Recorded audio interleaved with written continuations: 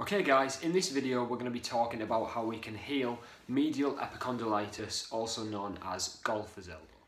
Medial epicondylitis is basically caused by our wrist flexors, the muscles here that make our wrist be able to do that, become too tight and stiff. The reason our wrist flexors become tight and stiff is due to activities in which our wrist flexors are constantly contracting and shortening.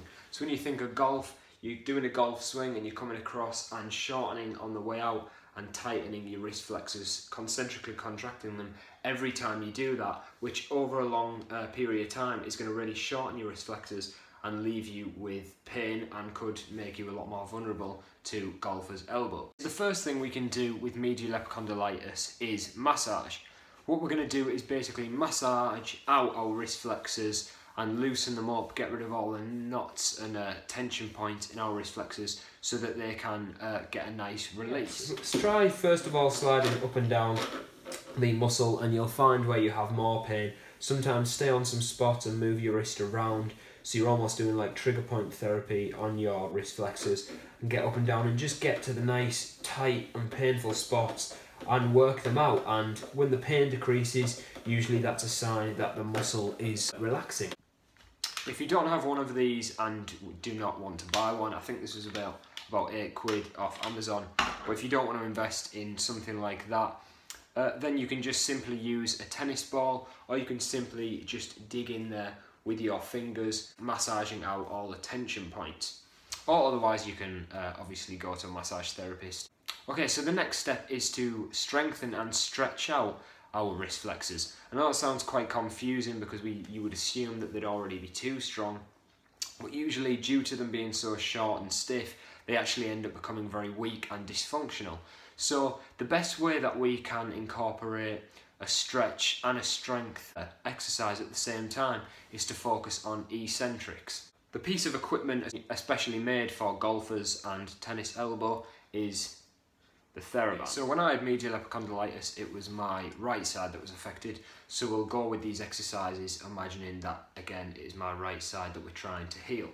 So the first exercise using the TheraBand, we're going to grab with our bad hand, our right hand, and flex our wrist and pull it towards our body. We're going to then come over with the left hand and turn out, and then extend at the elbows, and then slowly let the TheraBand take us into extension. Again, I'll do it facing forwards. We're going to flex at the wrist, bring it in towards our body, come over with the left hand, turn round, so we're spinning the TheraBand. Then as we extend our elbows, the TheraBands are going to slowly take us out into extension. And last time, in towards us, come over, extend out, and then slowly let the TheraBand take us into extension, eccentrically lengthening and strengthening our wrist flexors. For the second exercise, our hand that we're trying to heal up, we're going to take above us like so, with our palm facing out and elbow out to the right hand side, and left hand is going to come underneath, palm facing towards us.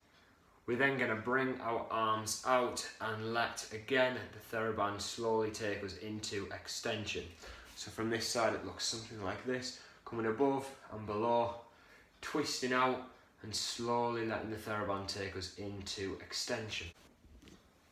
For the third exercise, using our right hand again, our hand that we're healing up, we're going to try and keep our shoulders locked into place so it's all coming from the elbow and wrist, and we're just going to go from supination to pronation. We're going to turn over into pronation, again using our wrist flexors to do that nice strengthening exercise. Try and move the shoulder as little as possible so we're not doing this, as that makes it easier and takes all the tension off the wrist flexors. Just trying to come over, moving just our elbow and wrist. Okay, so they are basically the simple things that I use personally to heal my medial epicondylitis. I'm so glad that I found the eccentric ways of stretching, because when I was doing other stretches I was getting a release for maybe an hour or so, and then I just found that all the tension would come back. If you're not a fan of either of these two and you don't want to invest in them to treat your medial epicondylitis, then stay tuned to my channel, as I'm going to make a video basically showing how we can do the exact same things I've talked about in this video but without any of the equipment. But most of all, look after yourself, keep smiling, and I'll see you in the next health video. Goodbye.